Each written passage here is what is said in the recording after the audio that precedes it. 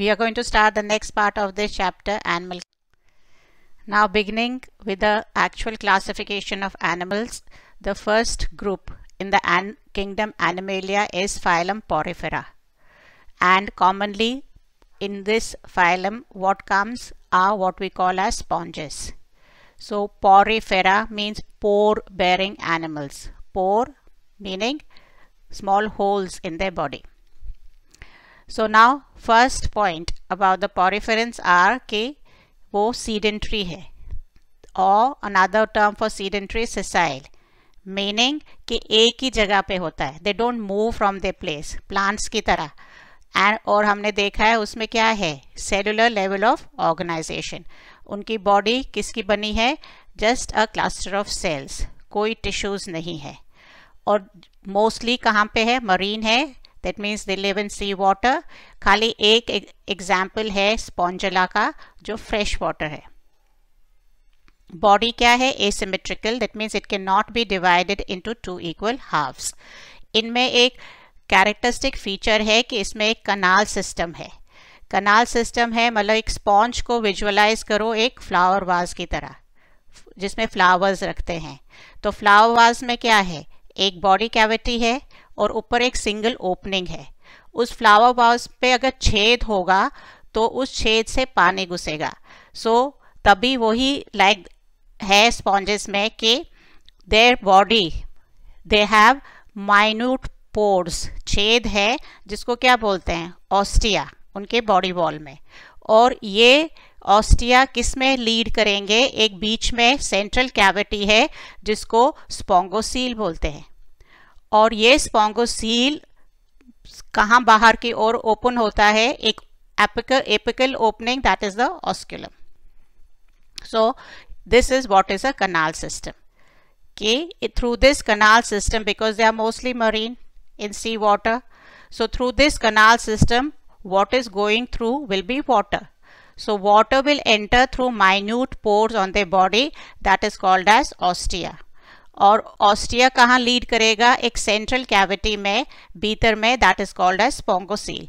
And स्पोंगोसील से water कहाँ बाहर जाएगा, through the osculum.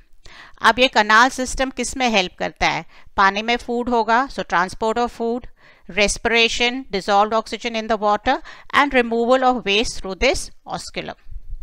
Another characteristic feature of this sponges will be the presence of these collar cells, what is called as choanocytes. और ये collar cells में मतलब collar है एक और एक सीलिया है, एक फ्लैजिला है, और ये लाइन करेगा स्पोंगोसील को जो हमने अभी बोला था सेंट्रल कैविटी है स्पॉन्जेस में, एंड द कनाल्स. अब इनका स्केलेटन किसका बना है, स्केलेटन स्पिक्यूल्स और स्पॉन्जिन फाइबर्स का बना है. स्पिक्यूल्स क्या होंगे, स्पिक्यूल्स होंगे स्पाइन्स की तरह, किसके बने होंगे, calcareous that is calcium carbonate, और सिलिशियस दैट इज सिलिका. और स्पॉन्जिन फाइबर्स किसका बना होगा, प्रोटीन्स का बना होगा. डाइजेशन इसमें इंट्रासेलुलर है, that means it occurs with in the sales. हम में डाइजेशन क्या है, extra cellular, that is digestion is taking place outside the cell in the elementary kanal. But इनमें भीतर में, सेल के भीतर में है तो इसको इंट्रासेलुलर बोलेंगे. इसमें सेक्सेस सेपरेट नहीं है, so what term have we used as हर्मोफ्रोडाइट या बाइसेक्सुअल या मोनोशियस. अब कमिंग टू रिप्रोडक्शन, ये दोनों asexually, that means without formation of gametes, और सेक्सुअली रिप्रोड्यूस करते हैं, that is by formation of gametes. Asexually क्या होगा, फ्रैगमेंटेशन, मतलब sponges have a very high power of regeneration, मतलब उसके टुकड़े भी करेंगे क्योंकि सेलुलर लेवल ऑफ ऑर्गेनाइजेशन है ना, बहुत सारे टुकड़े भी करेंगे. Each will develop into a new sponge. या बडिंग से एक बड फॉर्म होगा, डिटैच होगा, and that will form a new sponge. और जिम्यूल फॉर्मेशन, जिम्यूल फॉर्मेशन में क्या है, क्लस्टर ऑफ सेल्स है, that is called as amoebocytes. Amoebocytes will be covered by these spicules. और जिम्यूल फॉर्मेशन कब होता है, जब अनफेवरेबल कंडीशन होता है for that sponge, like suppose पानी ना हो, पानी की कमी हो, so the sales are going to get covered by these spicules and they will remain like that and this is just to tied the unfavourable conditions. और जब favourable conditions हो, जैसे कि पानी वापस आ जाएगा, तो ये स्पिक्यूल्स डिजॉल्व होके, नॉट स्पिक्यूल्स डिजॉल्व होंगे, बट एक एपिकल ओपनिंग होता है जिम्यूल में, अमीबोसाइट्स वहां से बाहर निकलेंगे and each is going to develop into a new sponge. They will also reproduce sexually by formation of gametes. अब इसके fertilization क्या है? Internal, that is भीतर में. Development indirect है, that means they are going to have a larval stage, और वो larval stage distinct होगा from the adult. And generally these are free swimming, क्योंकि sponges are mostly sessile, एक ही जगह है, तो ये larval stage free swimming होगा and they are going to form colonies elsewhere. Examples that is listed in your NCERT book है साइकन है, स्पॉन्जुला है जो हमने अभी बोला था फ्रेश वाटर स्पॉन्ज है, और दूसरा यू स्पॉन्जिया है that is called as a bath sponge. मतलब ये बेदिंग के काम आता है, जब ये सूख जाता है, this is what we use for bathing purposes. So now this a diagram जो मैंने बोला था ना, एक फ्लावर वाज की तरह है, the basic structure of a sponge. और इसमें सेंट्रल कैविटी है दैट इज द स्पोंगोसील है, एक ओपनिंग है that is the osculum. So that is why if you make a longitudinal section इसका है, दीज आर द स्पोर्स. यहाँ पे भी ये स्पोर्स हैं जो ये ब्लैक ब्लैक करके, these are the spores that we said are ostia. तो ये स्पोर्स है ऑन द बॉडी वॉल. यहाँ पे ये एक पोर है, यहाँ पे एक पोर है, दैट इज ओपनिंग्स हैं, और इन ओपनिंग्स को क्या बोलते हैं? ऑस्टिया या singular ostium.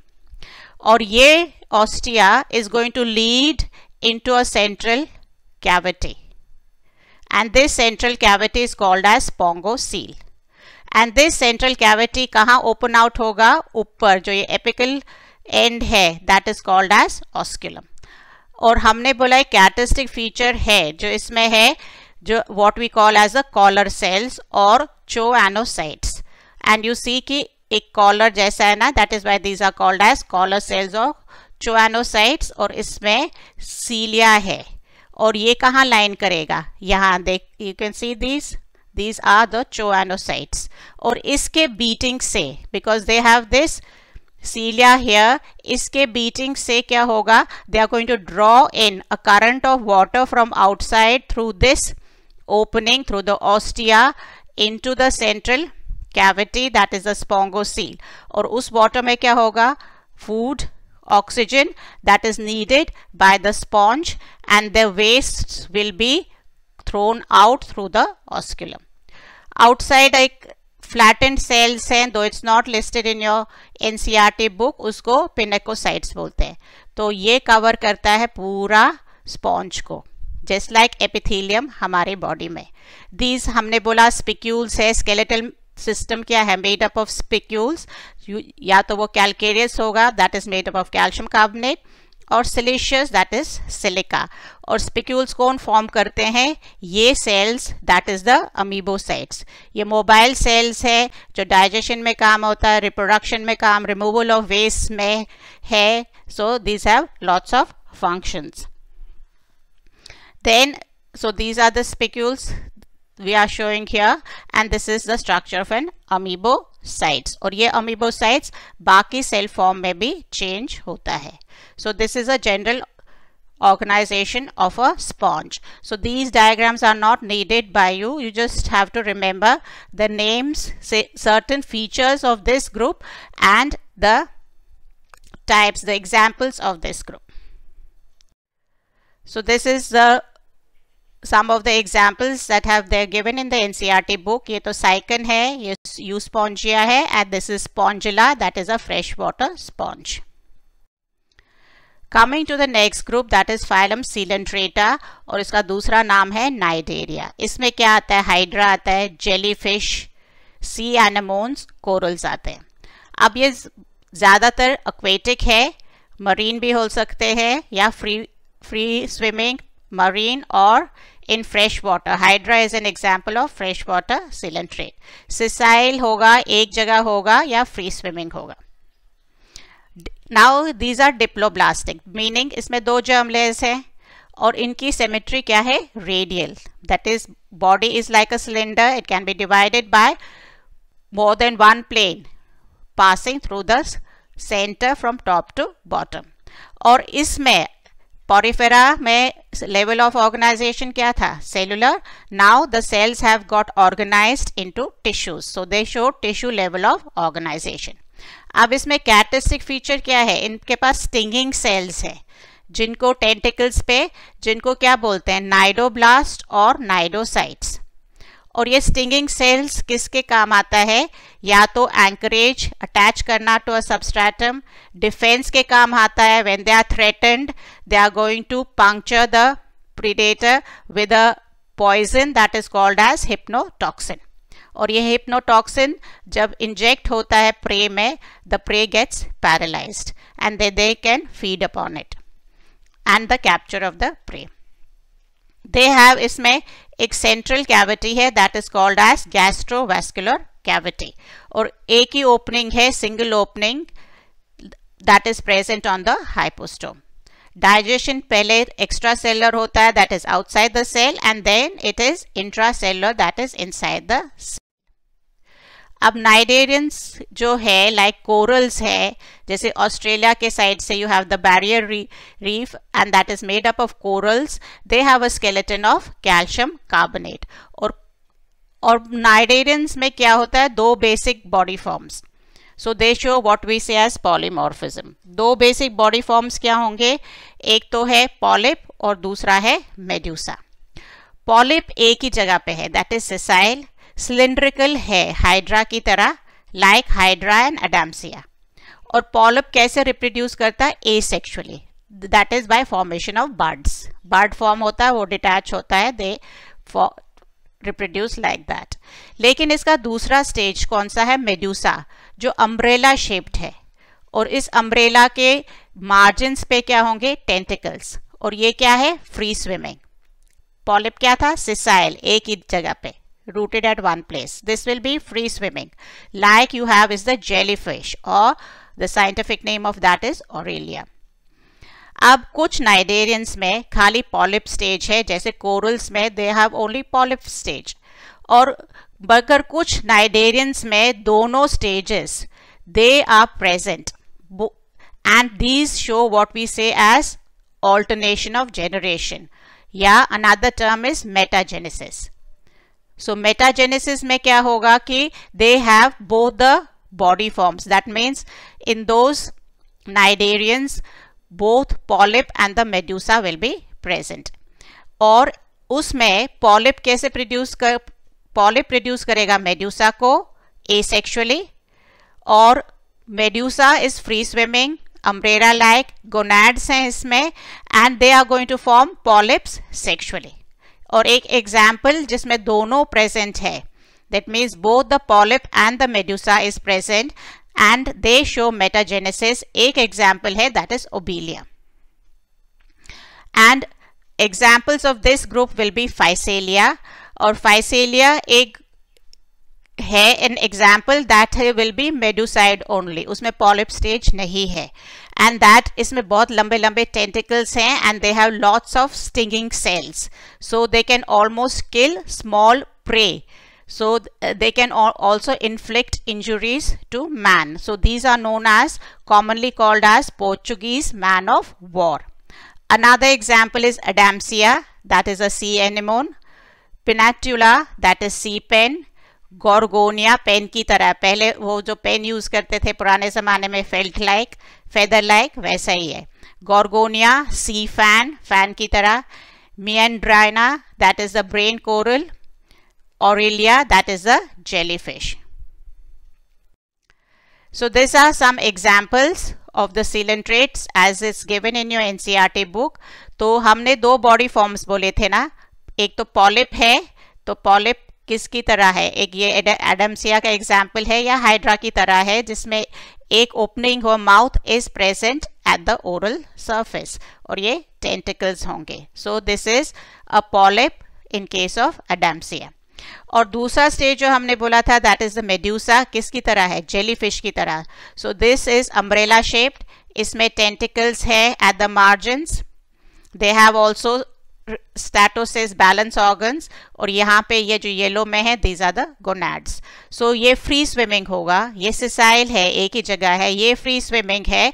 So they have the mouth at the ventral lower end facing towards the water on a raised portion that is called as manubrium.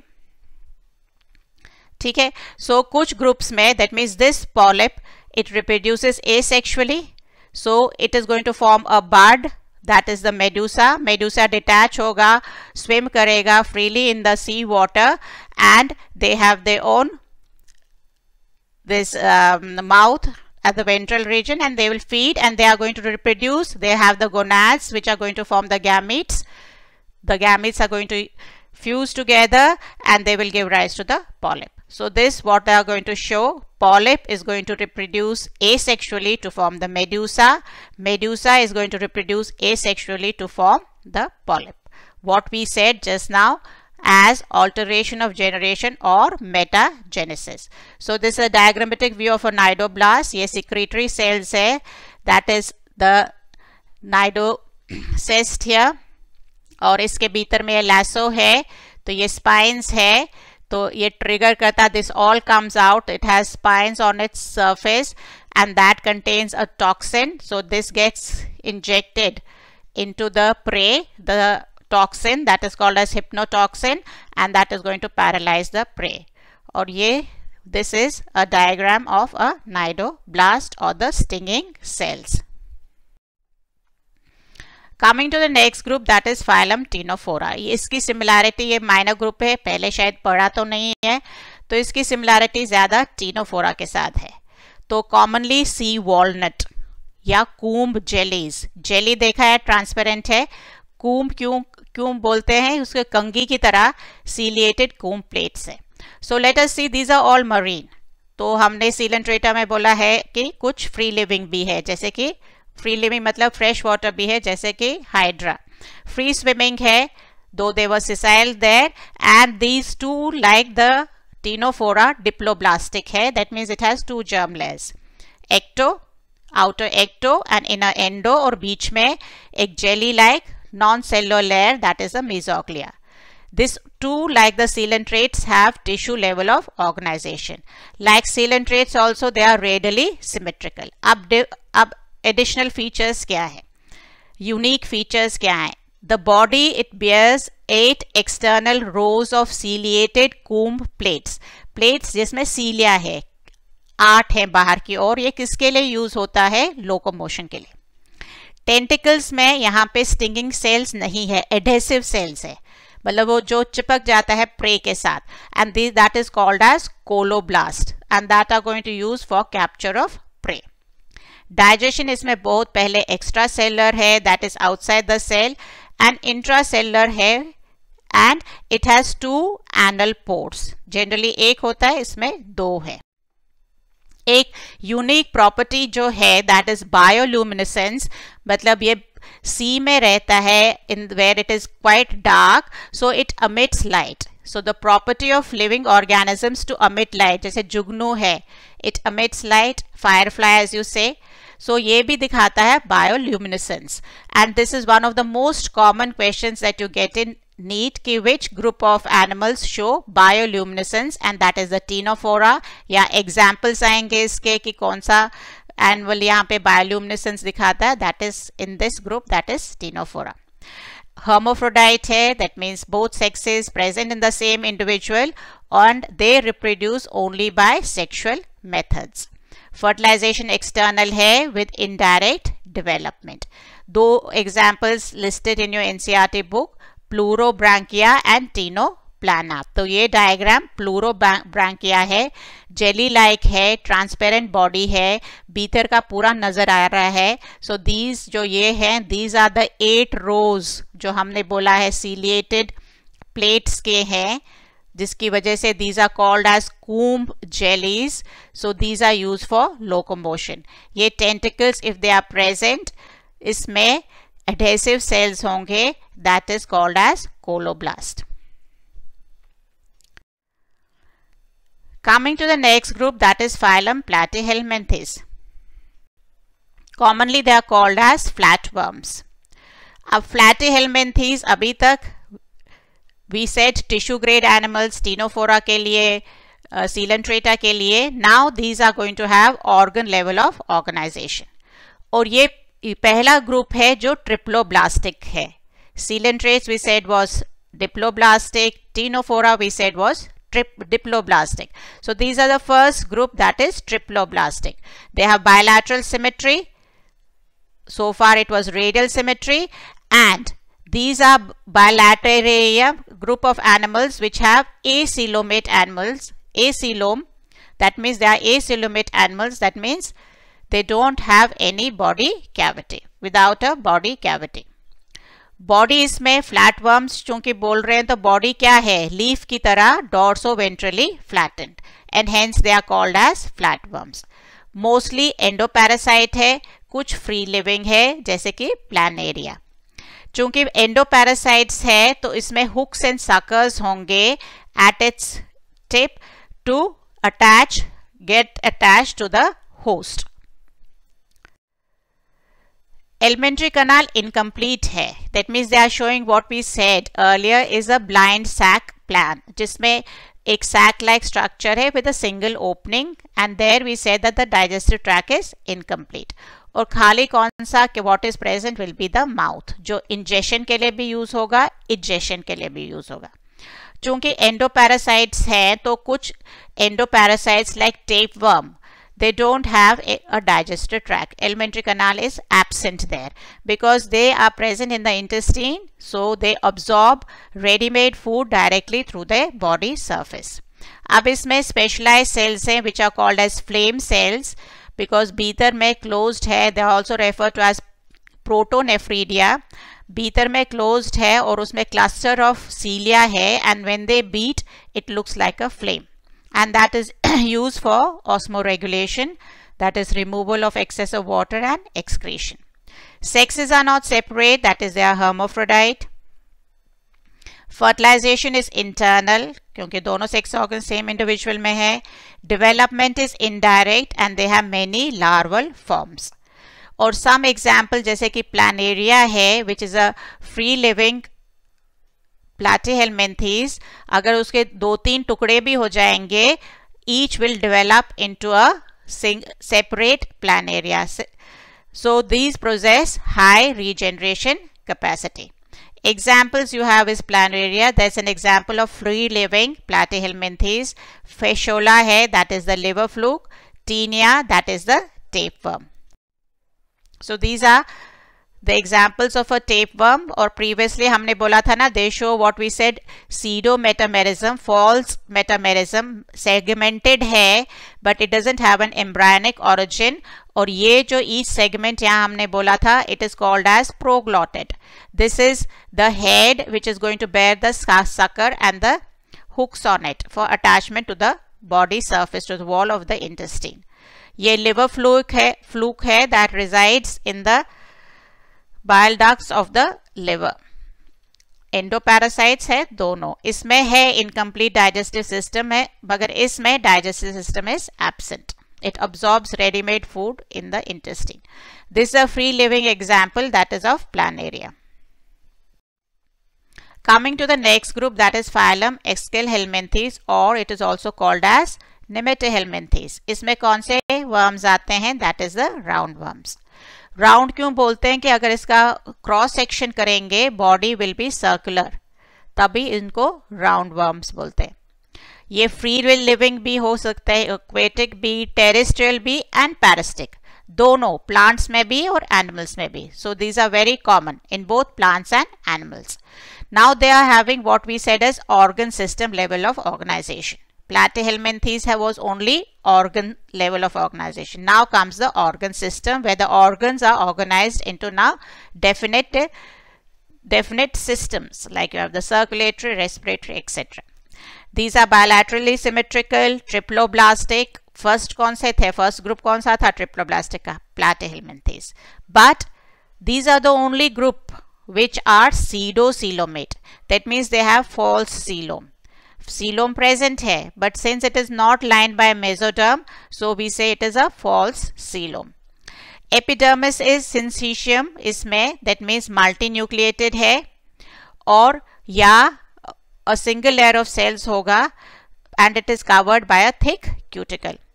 इसमें लेकिन खाली लॉन्गिट्यूडनल मसल्स है, नहीं तो जनरली हम क्या पढ़ते हैं longitudinal and circular, but these are only having longitudinal muscles. They have a elementary kanal is complete और इसमें वेल डेवलप्ड मस्कुलर फेरिंग्स हैं। सो जो सिंपल स्पीशीज है नेमेटोड्स में, उनमें यूनिसेलुलर रेनिट ग्लैंड्स है which are present at the base of the oesophagus, और ये फिर they are use for osmoregulation या मरीन नेमेटोड्स में for removal of salts.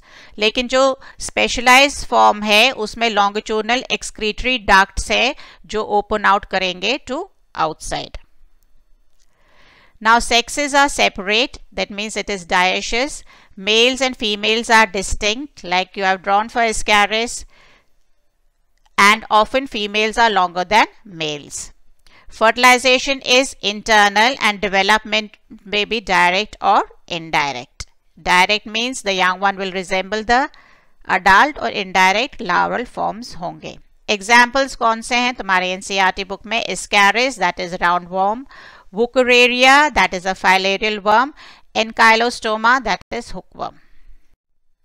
So these are some examples. This is Ascaris, male, female, and this is Wuchereria, microfilaria, which resides in the lymph vessels of our body, और swelling होती है इसके कारण। You must have seen some persons with swollen legs, what is called as elephantiasis। और रात को ये microfilaria जो है, इसके यंग फॉर्म्स जो है, it comes out in blood during night, so that when an insect bites they pass this to other persons. Coming to the parasitic adaptations.